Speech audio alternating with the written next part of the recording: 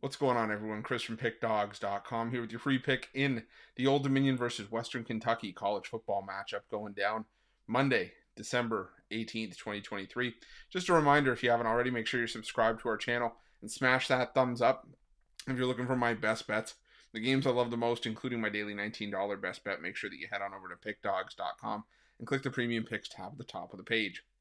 But let's get to this one between Old Dominion and Western Kentucky. And it's I was gonna say it used to be the Bahamas Bowl, but now it's the famous Toastery Bowl.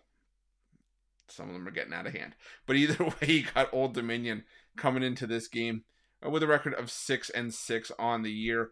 Western Kentucky at 7-5. Now this is a game where you're definitely going to have to keep note of the transfer portal, as both of these teams have had a bunch of names that have hit the portal. For Old Dominion, you got receiver Javon Harvey, Jordan Bly, a starting safety in Terry Jones, a bunch of other players.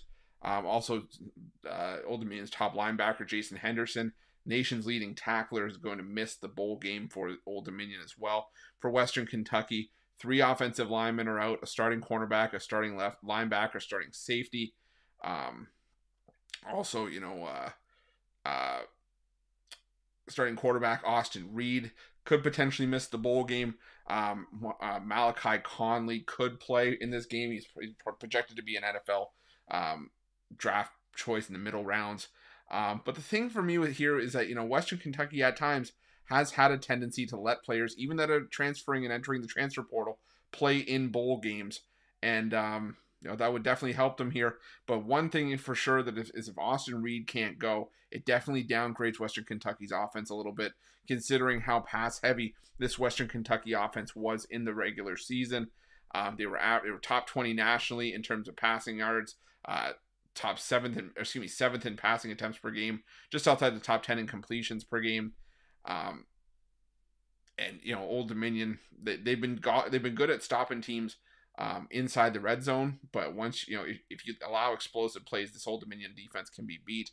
But I think that this could just be a bit of Western Kentucky's offense maybe slowed down if there's, like I said, if there's no Austin Reed going. Definitely hurts a little bit. Old Dominion on the other side, the offense wasn't great for Old Dominion this season. The defense for Western Kentucky wasn't great either. But I don't see Old Dominion scoring a ton of points even against this Western Kentucky defense.